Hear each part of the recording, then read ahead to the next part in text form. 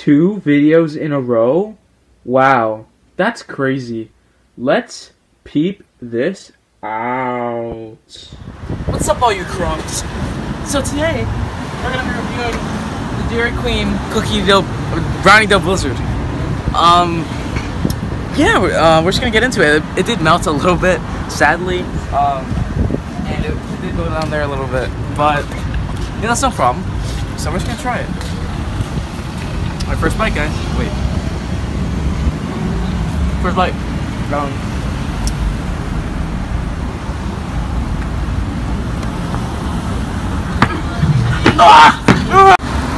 Alright, so I may have a little technical difficulties there.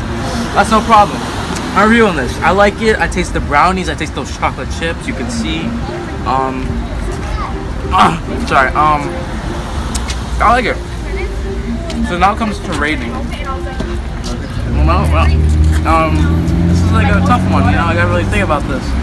You know, this is a really tough one. But